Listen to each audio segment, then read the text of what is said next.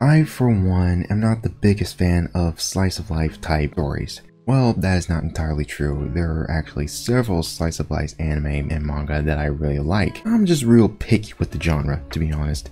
Insomniacs After School, though, the series that's currently airing, is something that I really like, not gonna lie. But a vast majority I notice kind of flow a similar way and don't really that much deviate from their formulas. Granted, there are exceptions to the rule, and honestly, to an extent, Aspergirl, aka That's My Atypical Girl, is one of these.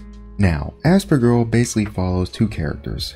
Yoki, someone who works as a manga author and a newspaper delivery driver. Now, as an artist and a mangaka, Yogi is not exactly the best. In fact, his original works don't really sell that well. One of his works only got 2 buyers, so he makes his money by drawing doujin, funny enough. Hey, sex sells.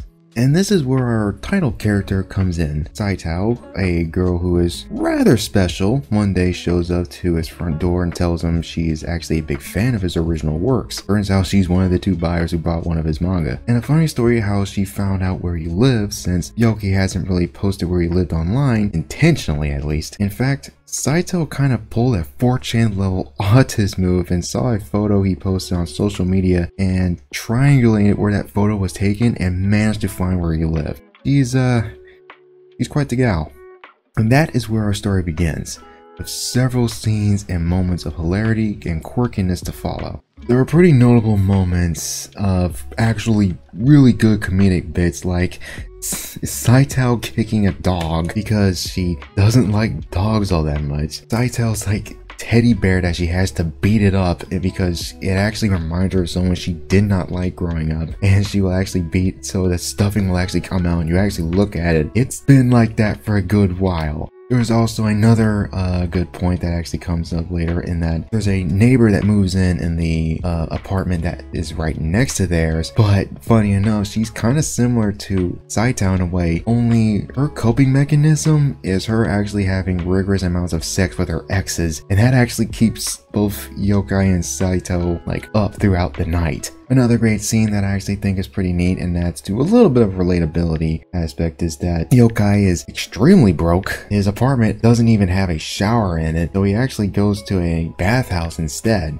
Granted, Saito does actually buy Yokai a portable shower, and this actually shows the generous aspects to her and that she's really caring and nice. And one of the biggest and probably one of my favorite moments comedy-wise throughout this is the fetish talking scene, and where Saito sees Yokai actually drawing some doujin. The topic of what their fetishes are actually comes up. Saito actually has a bit of a non-con fetish, and even though she does say she doesn't want the action to happen to her, she does get aroused by it, and she does ask him what his fetish is, and he's very reluctant to say so, and she keeps pressing him, and he just caves in and says, well, my fetish is I want women to fart in a bag so that I can smell it. Not often I actually see an MC with a fart fetish, but hey, there's something new for everybody, I guess.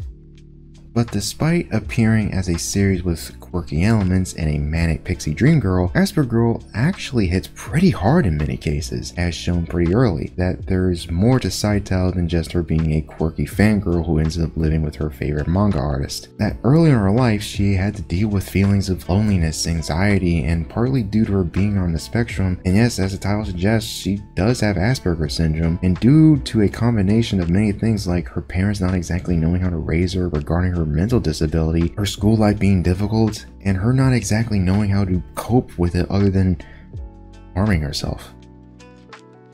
Aspergirl's contrast between its comedy aspects and its hard-hitting plot points is something that is rather its greatest strength, since many of us can relate to being alone or even being stricken with a level of anxiety. Some of us move past these feelings as we get older and we meet new people, while others, these feelings never really go away. And seeing Yokai notice this and see the hardship that Saito has actually gone through in her life, opening up to her and telling her that he sees her, is a pretty touching moment, and seeing the two grow to love each other more and more as the pages turn makes this series one that I honestly would love to see get an adaptation. Now, currently at the moment, there are 100 or so chapters out. The series is actually done and finished, but only 72 chapters so far have been translated, give or take. But it's pretty close, and honestly, like many things, once you catch up, it's gonna be a bitch and a half waiting for the next chapter.